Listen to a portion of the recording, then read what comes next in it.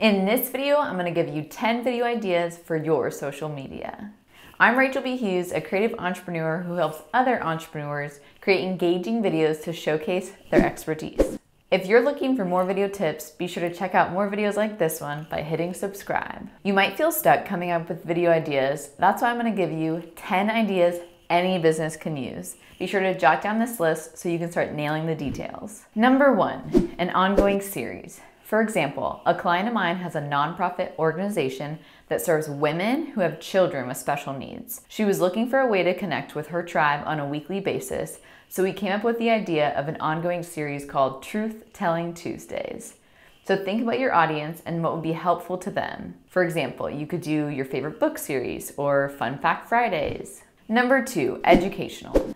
These can be very easy to come up with because you can just think about the common questions that you answer in your business.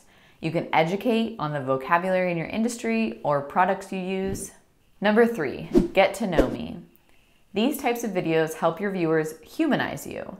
You could make a video that's 5 things you didn't know about me, how I got into this career, or what I wish I knew starting this job. Number 4, highlight power partners. This could be an interview style, or you can get more creative on your take on showing the process of how the two of you interact.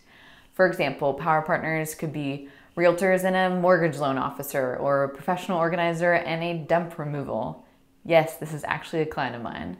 Or a videographer and an editor. Number 5, introduce your team. People buy from people, so the more you humanize your company, the better. And when you introduce your team, you're allowing the viewers to get to know you and the inside of your business all the more. Number 6, client testimonials. Come up with a list of questions to ask a former client that helps showcase what transformation you helped them with. The questions could be, what was your experience working with me? How did you feel during the process? Would you recommend me? Number 7, a brand video. This is an overview of who you are, what you offer, and who you serve. I have the easiest script to write for your brand video linked below, so be sure to check it out. Number 8, if you're teaching or speaking an in-person workshop, video it.